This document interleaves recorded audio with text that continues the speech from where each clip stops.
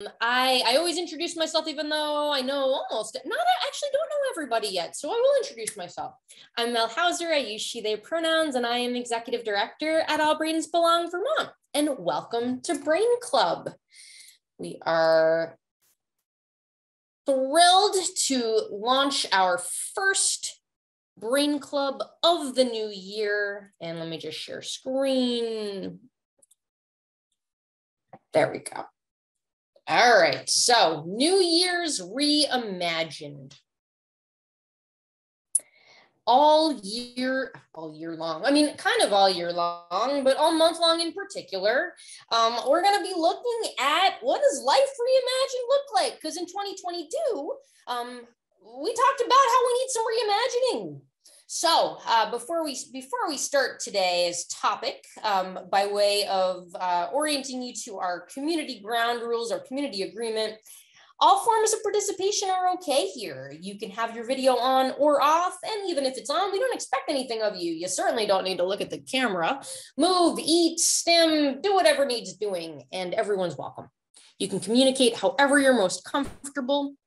And in addition to affirming all aspects of identity, we are all about creating a safe, respectful environment, protecting one another's access needs, creating space and time for everyone to participate however they're most comfortable. And just as a reminder, this is a general education about neurodiversity related topics. We encourage everyone to access support groups and helping professionals and individual traumatic experiences are best processed outside of Brain Club. Last bit of access needs.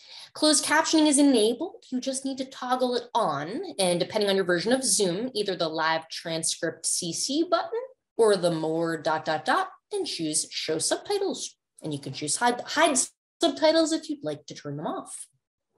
Okay, so pretty much most of 2022, we talked about how the default of, speaking of access needs, I'm gonna make Sarah my co-host because I'm getting distracted. Hang on a second. Oh, there we go. I never remember to do this in time. Here you are.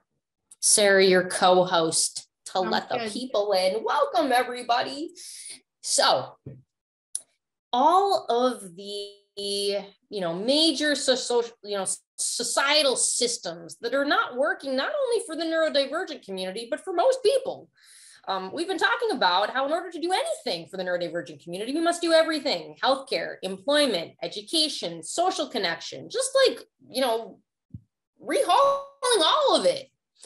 So we, for the better part of the past 6 months, Brain Club has been a lot of variations on the brain rules versus world rules theme.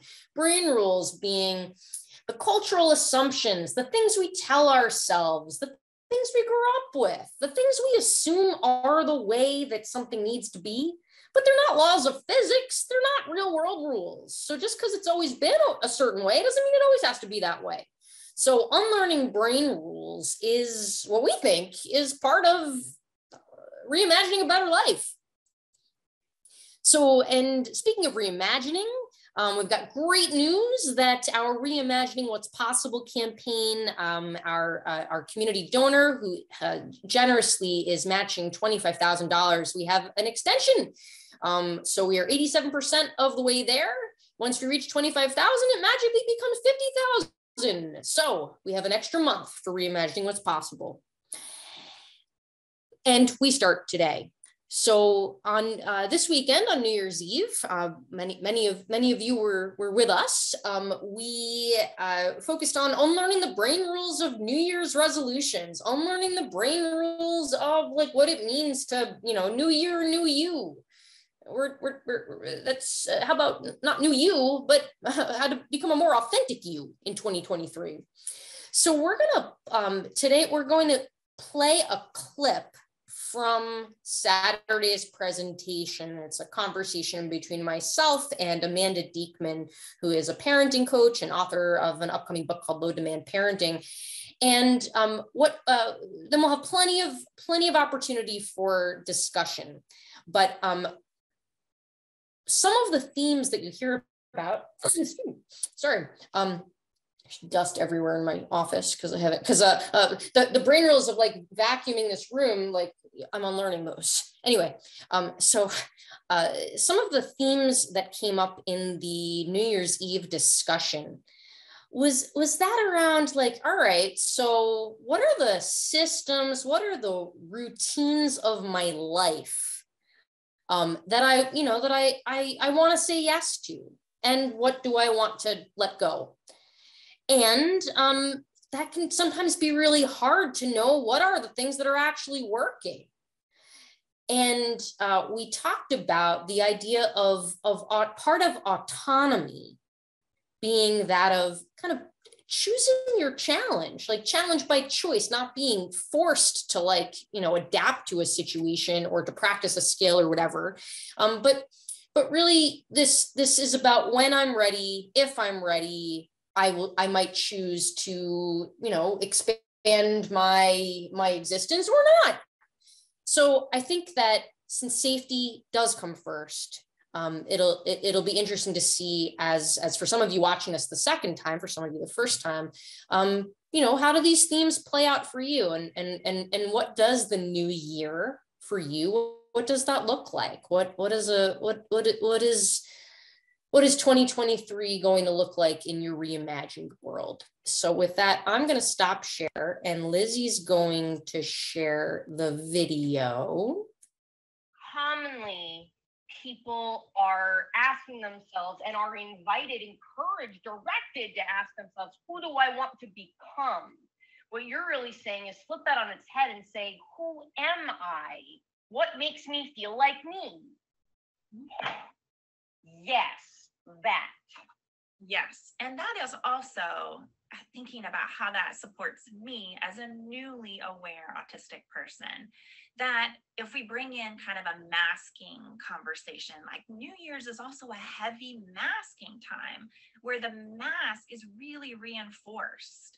And I could see in years past, if I look at old goals, like you were talking about how a lot of your goals were around like continuous, like getting more organized, and oftentimes that process is kind of like trying not to be who you are as an ADHD person. Like, yeah, exactly. Like if I just solve this crazy brain of mine and like fix it, then I'll be like everybody else, and I'll be able to do all the things everybody else does, which is a kind of masking.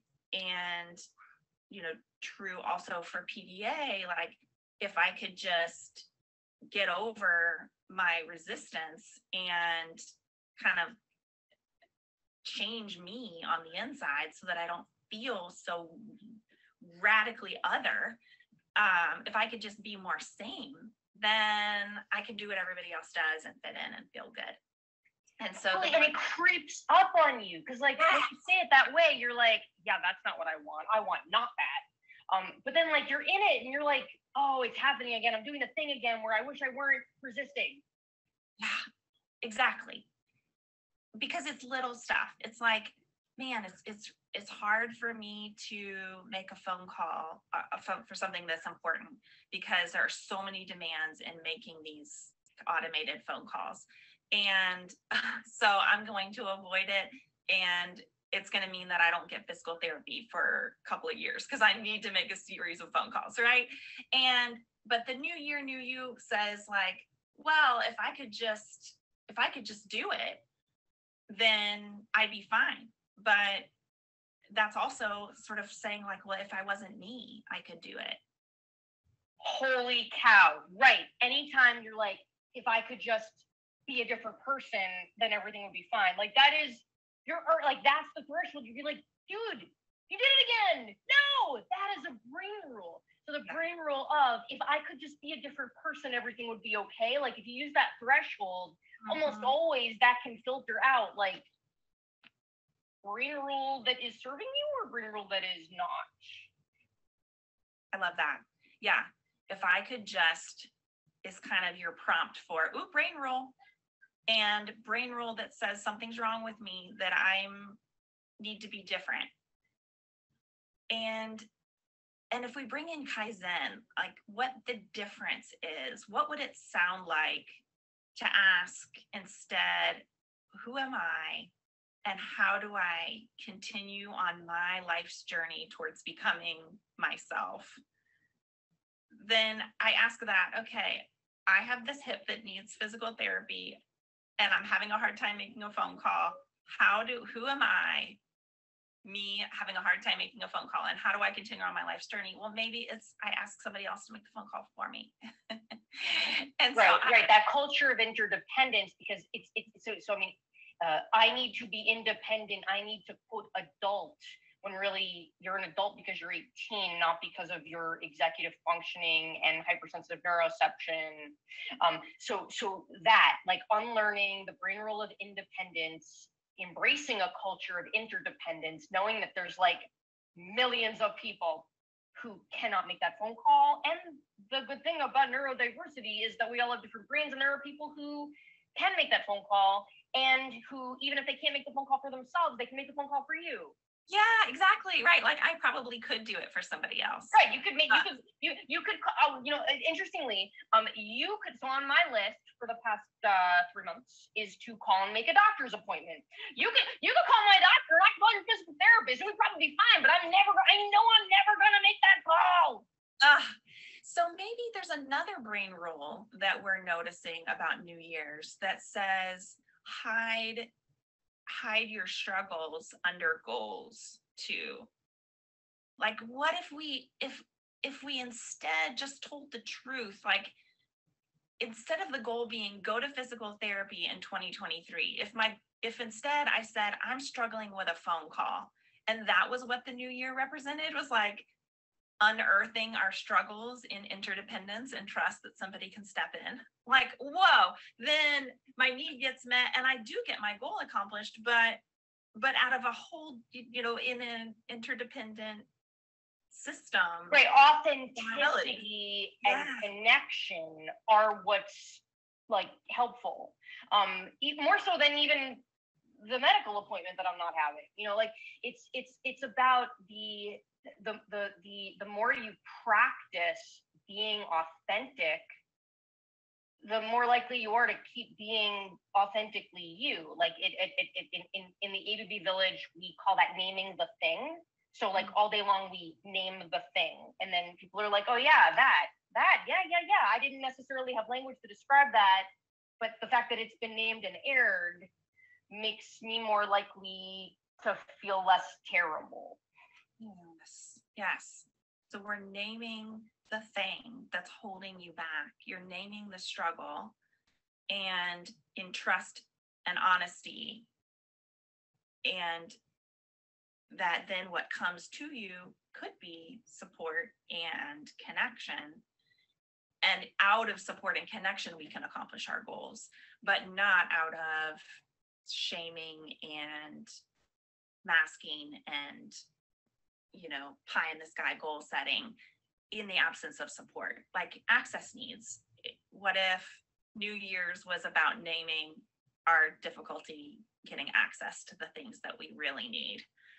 Right, because when you when you name, I haven't made the phone call for 2 years, and I have not made this particular phone call. I mean, like, we're currently, it's basically like, yeah, it's been many years, but like, maybe I finally make the call for someone else, and while I'm on the phone, I happen to make a medical appointment once a year. Like, that's usually how that goes. Like, I'll call for my child, and then I'll somehow get an appointment, and then I'll miss it because brain.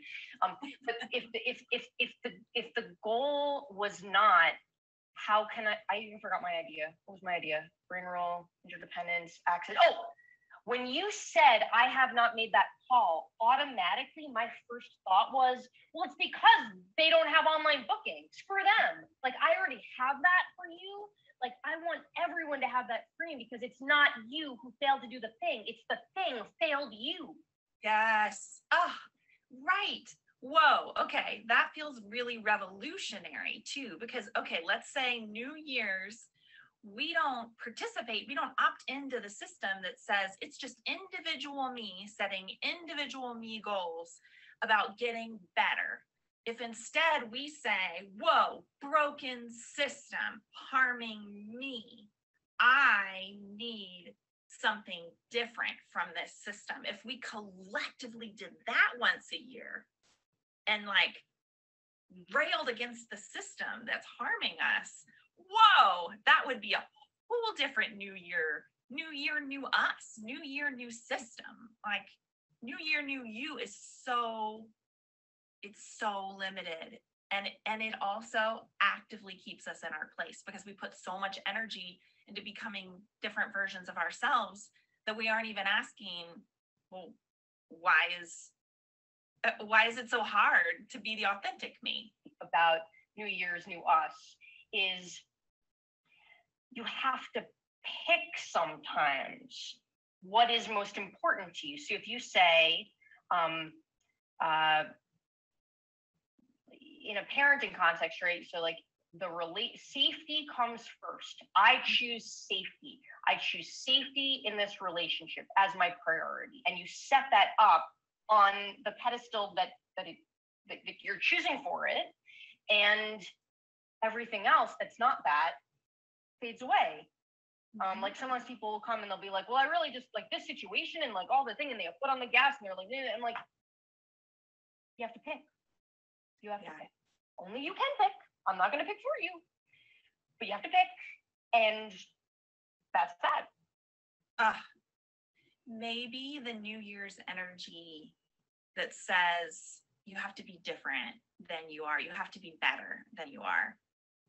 Maybe that New Year's energy, we could flip on its head and say instead, there are trade-offs.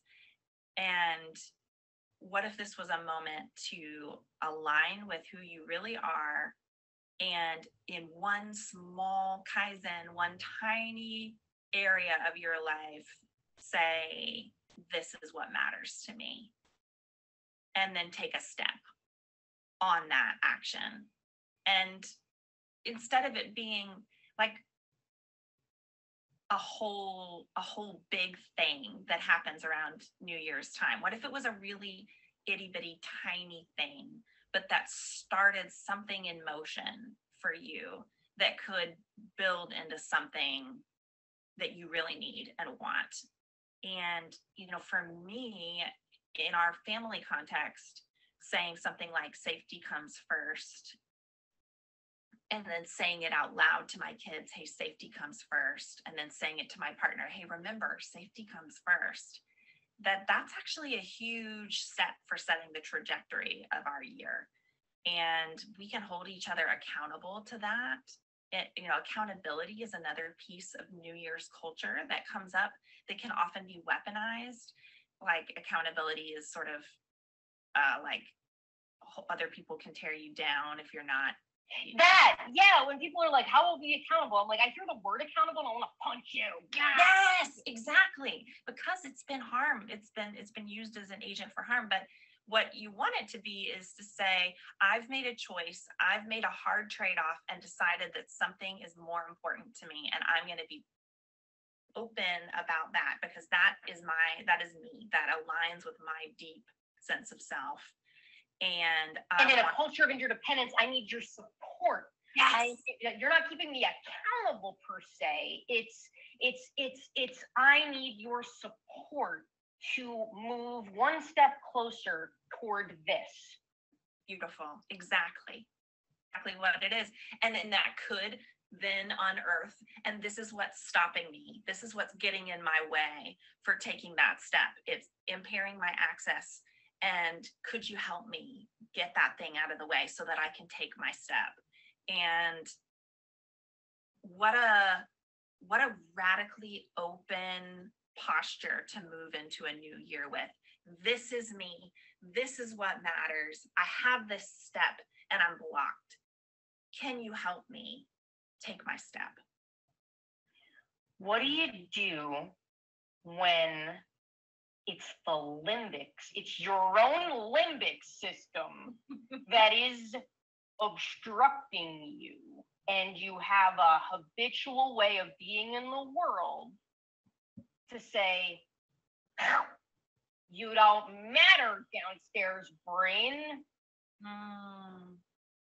Maybe the one step, this is where I love the concept of dropping demands. Maybe your one step isn't actually an addition, it's a subtraction. It's a saying, I'm going to let go. What a beautiful New Year's resolution. What are you going to let go of this new year? What are you going to not do that is dysregulating your downstairs brain and giving you so much more to overcome to accomplish the things that do matter to you? So in order to make safety a top priority, I'm going to let go of this weekly trip to the grocery store that is deeply unsafe for everybody in our family. And it's causing like all of Sunday to be meltdown city. And I don't know how I'm going to replace it with food getting, but maybe it will involve asking a neighbor if we could team up for grocery shopping. Or maybe it's going to be finding a person in the community who could go get it and bring it to us. Like change the system feels so big. So in many ways, I think a lot of people in the ABB village who will be attending this brain club, I think it's like opting in to an environment that's safe. Yeah. Feels less big than like creating your own system or changing the system, even though like it feels like you want to, especially because for a lot of people, the environments that are unsafe are like the core environments of their lives. Like their family dynamic feels unsafe. Their work environment feels unsafe. Like that is when that's the case, downstairs brain is constantly going to be sending off the smoke alarms because that's its job. It's working very well. Yes. Coming back around to this is me. This is that the goal isn't to become somebody whose smoke doesn't go off. The goal is to listen to the smoke as meaningful about something that needs to change in the system. And it doesn't have to be, as you would say, all the things. It can be the one thing. You can choose safety first, and then you can choose one step towards safety. And then invite in other people to help you access that safety in an interdependent way. Not you have to do it all by yourself and figure out all the answers. No, you could, maybe your job is just to be the one who says, hey, this doesn't actually feel safe to me, and I'm prioritizing my own safety this year. And so when environments don't feel safe, I'm generally going to opt out, but I want to stay. So what can we do so that I can stay? And maybe that's enough to change a meeting culture or change a dynamic in a partnership, or at least to open up the conversation. Like that would be a radical new year step. Holy cow, I just had an epiphany. Ooh, what is it? So as a PDAer, I often resist like obligations and expectations on me to go do the thing. I don't ever resist like a meeting I want to participate in. Like I would never be like, damn it, it's 9 a.m. I got to go talk to Amanda. Like I would never have that thought. I would like want to do the thing. So it's also an element of like, of course, downstairs brain would put the brakes on if it's an unsafe activity. Absolutely. Yes, it's giving you a signal that there's something you need to opt out of. It's saying unsafe, time to opt out. Yes. And that naming the thing that's healthy. Mm-hmm. It's healthy to opt out of things that are unsafe. Naming the thing, as opposed to like, because it's that over-rehearsed neural pathway of like, quitting is bad, avoiding is bad, procrastinating is bad. You're procrastinating because that activity is terrible. Yeah, maybe you never ever want to do it. Like, the thing is, I never want to make that phone call. Mm-hmm. I never want to do it. It's terrible. It's uncomfortable. It's like, also the thing I'm booking the appointment for, that appointment's not going to be useful to me either. Huh. Maybe this is your permission to cross that off your list. I think that's a healthcare appointment, because unless I really want to like seek other healthcare, which might be something that I might make time for, but like, it's just, it is what it is. But I think it's like you have to get there by having the paradigm shift first. Mm-hmm. The paradigm shift of, I am going to not do things that harm me. Yeah. But the trade-off comes. Like, so if you are going to opt out of like your job, like the trade-off is that you don't have income, and you may not be able to make a plan for alternate income while you don't have access to your cortex. Uh-huh. Yes, that's right. It's like one of my kids was really struggling and then just was saying, well, I have to decide about this problem. And I said, you're not going to decide right now. You're not in a deciding brain. And yet we think that we're going to be able to do it all at the same time. Like, I'm gonna make a plan, and I'm going to opt out of this system that's harmful to me, and I'm going to tell everybody about the help I need. No, you can't actually do it. It's like literally impossible. And that's another system we get to opt out of, that you're going to do it all and do it well all at the same time, when in reality downstairs brain is on fire. And so your whole brain is smoke clogged. You can't do all the things. But in interdependence, what you can do is tell the truth to the people in your world and say, I'm on fire right now, and all I can see to do is opt out of this thing that matters to me, but I need help because there's trade-offs, and here's where it's gonna hurt. Can you help me sort out a plan for the next couple of weeks, and so that I can put out some of my fires? And then I'd like you to help me think what is next for me. Right. When I have access to my upstairs brain, we can do the work of planning and problem solving. And it's really about creating an interdependent community of authenticity and vulnerability. And that's really new year, new us. So when you can recognize that an environment is not only not serving you, but harming you, and you resolve to leave it, that's a game changer. Yeah. Okay, cool. Not about reimagining yourself. It's about reimagining the environments and routines of your life and opting out of them. And opting into routines and values that are your authentic self, and bringing that into relationships and saying, this is me, and I'm going to be me this year. Oh, so good. Okay, so if you unshare, all right, perfect. Okay. Yeah. So how about that? I wonder, there's a lot. Hi, Claire. Hi, Anna. I wonder, what does everyone think this year is going to be like for them?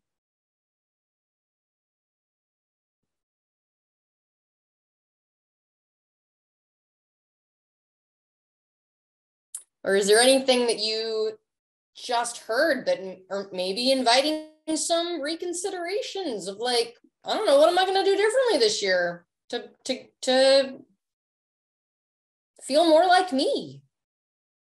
All right, Kelly says it's going to be a good year. I decided it. Oh, I love that. That's awesome. I could go, Mel. This is Christina. Yeah, do it. So I think I really only like self-diagnosed as autistic like the summer when you guys had that, like just before the summer when you guys had that event. anyway, since then I've kind of been like really noticing what triggers my sensory issues and what triggers like responses in me that make me feel unsafe. And now I feel like I just have, now that I have that ability, I feel like it's okay to say no to like things that so I think it's more going to be more of like, no, that doesn't work for me this year. Which I, maybe that's less stuff that I do. That's right. Maybe it's going to be less stuff that you do. And for that, and to like anticipate that and say like, I'm predicting that if I'm going to opt out of more things, I might be doing less stuff because I'm opting out of it. And, or maybe it's like actually more authentic to be doing less stuff. Maybe that. On New Year's Eve, someone brought up the fact that kind of once you kind of discover some things and start to show up in an unmasked state, it's like really hard to go back. And that is definitely my experience also of like, yeah, I sometimes I don't have the executive functioning skills to code switch, to like show up in a just so way to accomplish my, oblique angle, that's also true. But then sometimes it's like, I don't want to. I just don't want to. I'm just going to name the thing. And I only want to be in environments that feel safe around people who get it. I think that's what my 2023 is going to look like. There's going to be a lot of things I don't do anymore.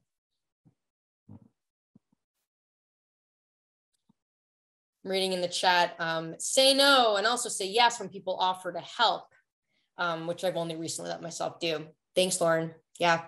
Kelly says, yes, COVID allowed me to manipulate my environment a lot. Now I'm having a hard time masking. Yeah. You got a lot of yeses to that. And so I think it's about, if you can't or don't want to go back, I think it's about, like Amanda said, opting into the workflows and routines and environments that do make you feel safe and comfortable and authentic, and kind of refusing to settle when that's not there. And I almost feel like the amount of privilege, like it's such a privilege to be able to say, yeah, I'm just not going to do the things that are unsafe. Like that's, there's so much privilege in that. And it's not 100%. And it won't ever be. And I still have more of those environments and have more autonomy than most other people. And one of the other topics that came up on New Year's Eve is that an audience member shared that they've been working on like insulating, building safety from within, like some specific strategies around how do I actually feel safe in environments that I either can't leave or that I'm not choosing to leave. How do I help myself feel safe when it's challenged by choice and I want to be in this?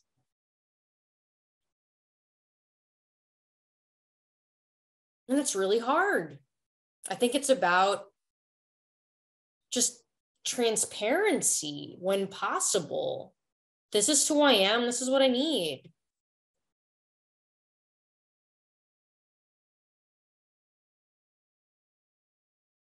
I don't know if any other people have thought about that. Yeah, Christina's asking in the chat what suggestions about what works for them to feel safe. And they talked about some visualization, like some kind of imagining, this is a different person. Somebody else talked about like almost imagining like a bubble or like an energetic layer around them. Some people talked about like, and like kind of cortically thinking about like, I'm in it for this relationship or I'm in it for this other thing. And that was, and actually that was the topic that I had put on that slide of reflection about. And I remember as a little kid being like, yeah, there are things that are like, I'm kind of aware that they're not physically unsafe, but they're cognitively unsafe. But maybe there's something in it for me. Like maybe I'm going to do the thing because there's something on the other side of that I actually want. I'm not just enduring it. It's that I actually want that thing. And this is the only bridge that I know between me and the thing I want. So somebody talked about something similar like to that. I don't know if others have anything to add. But in the meantime, Kelly shares in the chat. I shared at New Year's about finding a meme that spoke about realizing you're a zebra, not a strange horse. It suddenly made me flash through 46 years of seeing myself trying to fit into a horse costume and hiding when my stripes would show through the seams. And this year I shed the horse costume. Oh, thank you, Sarah and Lizzie, for reposting the community ground rules. And Kelly's also adding, I sort of feel safe. I remember I can leave at any time, and I gave myself permission to leave. Yeah, I love that. I think that that strategy, I mean, even in my 5-year-old, she needs to know that she can leave at any given time. She needs to know that there's no expectation on her, that we're going there with the purpose of watching the thing, observing the thing. You don't have to do anything. No one's expecting you to play or do or be. And just naming that goes a long way. But it's got to be real. You can't say it if it's not true. Because there are lots of environments where people are expecting you to do the thing and be the thing. Reading the chat, Emily shares, I realized that I feel safest wearing jeans and a hoodie in my van. So I give myself permission to wear those as many places as possible, for example, including church, where the brain rules say wear something nice, but I challenged that and said, why? Yeah, that is a great example of a brain rule of all of the, it's interesting. We're going to talk a little bit about this later in the month when we talk about life reimagined in the workplace. But, now people work here. So we had to do like some of the world rule things, like having an employee handbook. And when we looked at like some samples, we're like, we're not having this. Like, this is ridiculous. There's so many rules. There are like some world rules of conduct, like violence, harassment, bullying. Okay. But the brain rules of like, you show this dress code and you do this stuff in this way, brain rules. And dress as a safety trigger. If I wear my cowboy boots, I feel invincible. When I lived in New York City, I used to have it's kind of funny to think about, but I used to live in New York City and I had like a suit and heels job for medical school. And when I wore my spike heels, I was invincible. It was definitely part of, I think there's so much about like costume and how you show up that goes a long way, as long as it's authentic. Some people show up in a certain way to present to the outside world because it's a survival strategy. I show up in this way because otherwise it's not safe. So there's all these different layers to that. What about for others? What's this year going to look like to be your authentic self in 2023?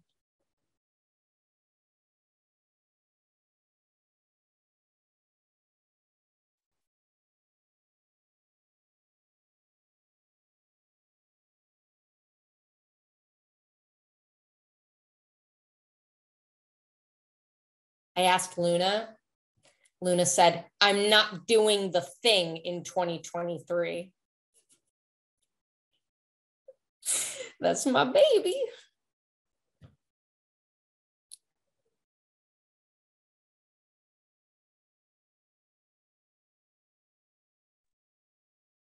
I think this year, I think I've been in a practice of basically trying to figure out how I could fit in to the world. And so this year, I think because of like ABB community, like I feel like I have a place to fit in. And so this year it's like, I'm going to fit into my own life. So So I think I've been neglecting like a lot of health things. And so this is like my year of health, but not from a place of like doing better, but actually paying attention to myself. So I think that's like the thing. I'm trying not to like be a better version or like, but I'm actually just trying to be there. So so I'm waking up in the morning, like 5 a.m. to go for a swim, and I'm getting so much dopamine in a way because I don't feel so compounded by the expectation I've put on myself to like be a good family member or be a good friend. And I'm just having the thought of like, if people want to come into my world, they can come into my world, because I for so long have gone into their world, and that world just was never safe for me. So I think that's kind of how I'm flipping it for myself this year. I love that. I am so proud of you. I mean, it's a long, hard journey of like unlearning decades of a narrative. And in the big scheme of things, in a really short order time, think about how far you've come already. Laura's adding in the chat, one thing I've been working on is recognizing when I say yes to something, I'm also saying no to something else. Like when I agree to go to an evening meeting for work, that means saying no to dinner with my family and tucking my kids into bed. Instead of telling myself I'm going to say no to more things, I'm telling myself I'm going to say yes to the things that really matter, which means that I'm willing to say no to make sure that happens. Joan says, I want to be more authentic on social media because others being authentic on those platforms has helped me and my family so much. Yeah. I want to use social media to serve others like others have by opening up and sharing. Oh, I love all of this.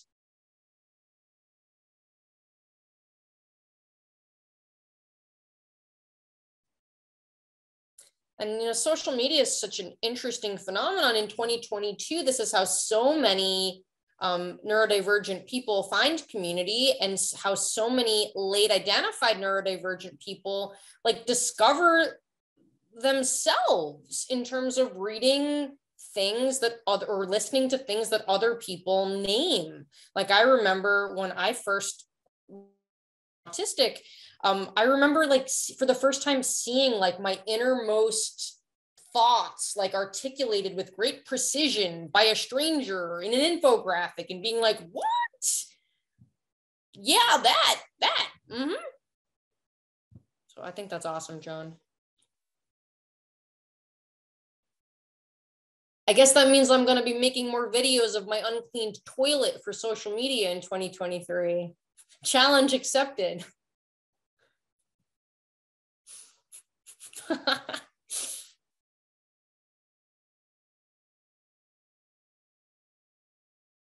Joan sharing, yes, I was just diagnosed ADHD at 42 years old, and it was social media that helped me. Cool. Yeah. That's awesome. One of the things that came up at New Year's Eve Brain Club was around, well, how do I tell the difference between like what I'm anxious about and what's truly unsafe?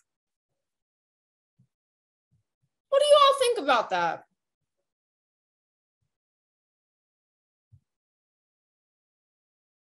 I don't think there is a right answer. I'm just curious what people think. I don't know. I don't know how much difference there needs to be between that. Like if something's making you anxious, that is a trigger that it's unsafe for your nervous system. I think the next question is, can I work within this regulation? Can I stay within my own, can I regulate myself and stay within my own zone of regulation if I do this, or is it going to bring me out of that? And if it's going to bring you out of that, then it's unsafe and anxiety provoking. Totally. It's not worth it. I think it's also about like, do I want to be here? Like, do I want to be in this environment? Like, you can be in environments like this, you know, in social situations, something can be stressful and anxiety provoking, but you still want to be there. You're not necessarily forced to be there. It doesn't feel good because nothing feels good per se, and it's like a lot of practice. And I know there's an out, I can leave, but like I wanna try this out longer.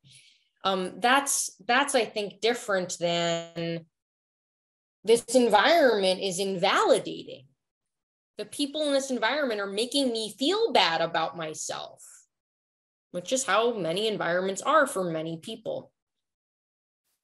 In the chat, Kelly's saying, for me, it's fighting against the narrative that anxiety is irrational. Oh, let's come back to that. And I start fighting with me over, I see, fighting the narrative over being irrational instead of tending to the thing that is causing the anxiety. Like I'm mad at the symptom in place of the cause. Yeah, I mean, there is this like over glorification, I think, of rationality. Brain rules are cognitive self-regulation. We make up narratives to make the world make sense. And if they serve you, you keep them. They don't have to be rational. And if they don't, you can choose to let them go. And Sarah's adding, this is a relevant conversation having just come off the holidays around extended family. Yeah, I think that's true for many people, myself included. Christina says, I think if I want to be there, I'm more likely to come up with tools and resources to help. If I don't want to be there, then I can't come up with those resources. Oh yeah, that's relevant for me for sure. Emily's sharing, there's a wonderful book called Avoiding Anxiety in Autistic Children. That book is on my shelf at the office. I have not read it yet. The author's autistic. These are books I love. Yes. I found it helpful for both myself and my kids. I'm going to read it. Thank you. And thank you for sharing the link. I just got a text from a colleague that feels super relevant. So I'm sharing 2023 motto. I got to click on it so I can see what it says. So it says, I'm pleased to announce that I'm no longer behind on everything. I didn't catch up. I just decided that where I am isn't behind. Oh, that's awesome. I love that. I'm going to retweet that. Just retweeted that.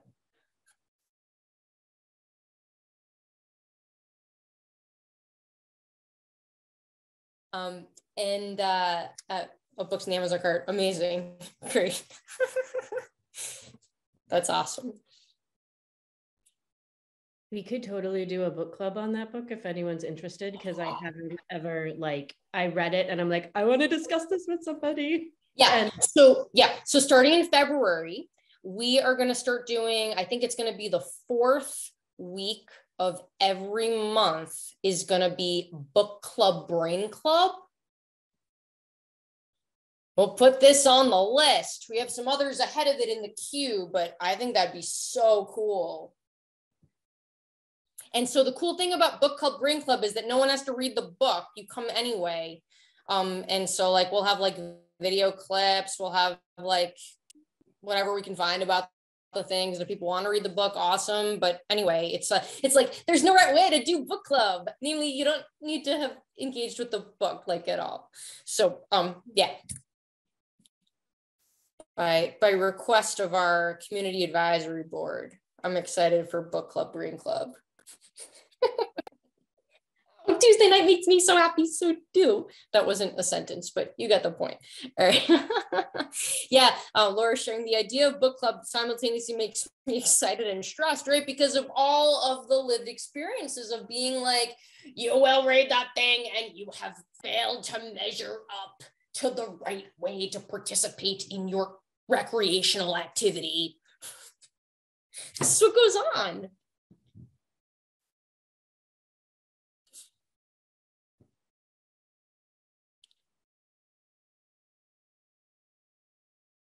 So next week at Brain Club, anybody remember what next week is? Let's look again and see what next week is.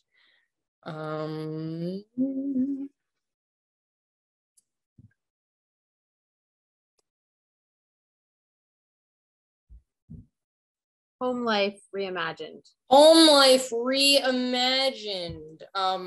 In typical ABB style, we have not yet recruited our community panel. But we're going to have a community panel on people who want to talk about how their how their lives are different since they've been unlearning and reimagining. And if anybody wants to be on the community panel, we would love that. We've never recruited for Green Club before 2023 Reimagined. Every week we'll just recruit for the next week. You can just shoot me an email. Yep. It's amazing. Yeah, and as if you're new to Brain Club, if anyone does want to speak, it can be synchronously or asynchronously. We love pre-recording videos. Anyway, we can do all the thing if anybody wants to play. Reading in the chat, Emily says most book clubs end up being about wine, which I don't drink, and gossip, which I don't enjoy, instead of the actual book. A different experience would be amazing. Yes. It was kind of interesting. Earlier this year, I gave a free talk for a local nonprofit as an early childhood group. And it was supposed to be, they wanted me to do like a parenting talk. And I was like, I don't want to do a parenting talk because there's no right way to be a parent. And I was like, but they were like, but the people want to be told what to do. And I was like, I'll do book talk, except I'll just summarize the book. So I titled it, 3 parenting books you don't have time to read and now you don't have to. And I just kind of obliquely strewed some of the take home points. And I really just talked about neurodiversity and how there's no right way to be a baby or a parent. And that's all I ever like to talk about. So anyway, but people, it was packed. It was so packed because people wanted to be told to do the thing. And they were maybe a little disappointed that I didn't tell them how to be a parent. But it's amazing to me how many books are prescriptive about life. Whereas I just like reading people's stories, learning about people's stories and people's experiences. So those are the books that we're going to engage in Book Club, Brain Club.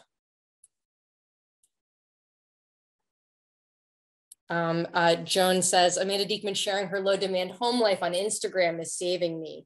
Yeah.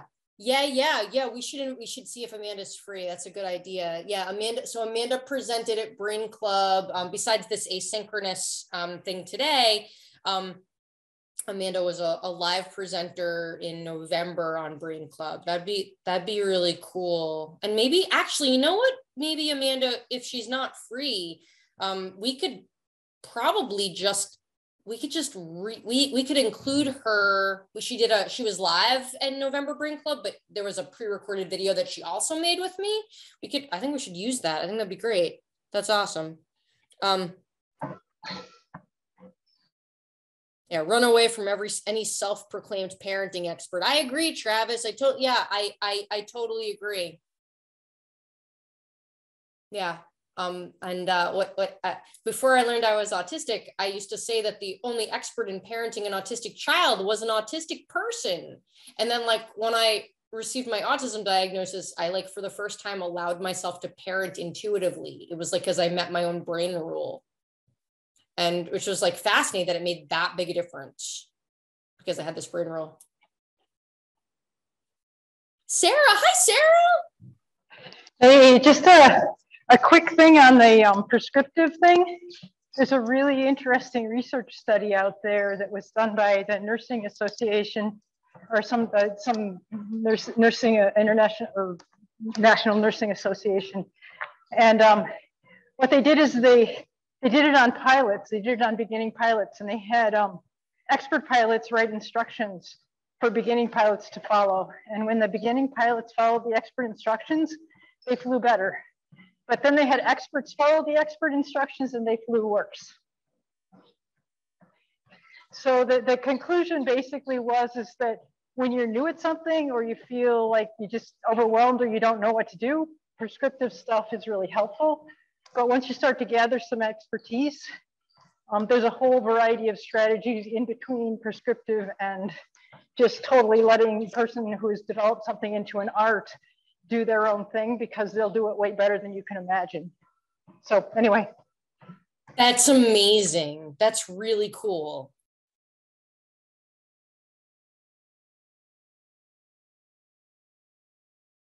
So with that, thank you all so much for coming, and we'll look forward to seeing you next Tuesday.